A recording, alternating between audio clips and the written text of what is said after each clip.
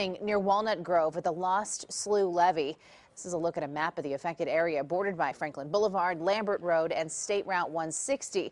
CBS 13's Jennifer McGraw is live near Walnut Grove now with the very latest for us. Jennifer? Many roads shut down here in South Sacramento County because of flooding, but this is nothing compared to what they were concerned earlier today. A breach just over the way. If there was a break, they feared it would be well over my head. That's just one of the issues that they're dealing with today.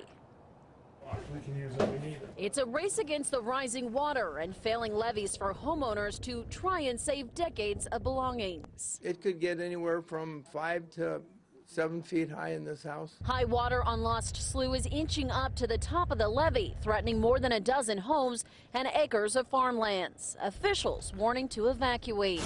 This while emergency crews work to repair the breach just east of I-5. If it goes, it's going to take out a few homes, and we want to make sure the residents are safe. This is what they're trying to prevent. A levee break on the Cosumnes River flooded folks south of Elk Grove. There's two houses. They're both connected, and then one of them is flooded, the other one isn't. It's the first major storm for 14-year-old Jesus Vargas.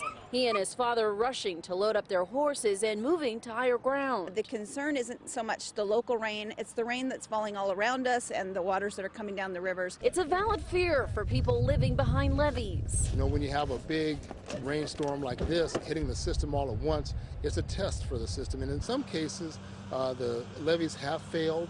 But fortunately, they've been failing in farmland areas, and residents really haven't been too much threatened except for today. Jack says this recent storm brings back bad memories from 1986, the last time the slough was this high. I lost almost everything I had, so we thought we'd rather be safe than sorry. And levee patrols still out here tonight. This is just one area affected of hundreds of miles around the Delta that have some concern. We're talking rodents burrowing holes and erosion. So again, we could see more in upcoming days. All right, Jennifer, thanks so much. Live for us tonight in Sacramento County. Let's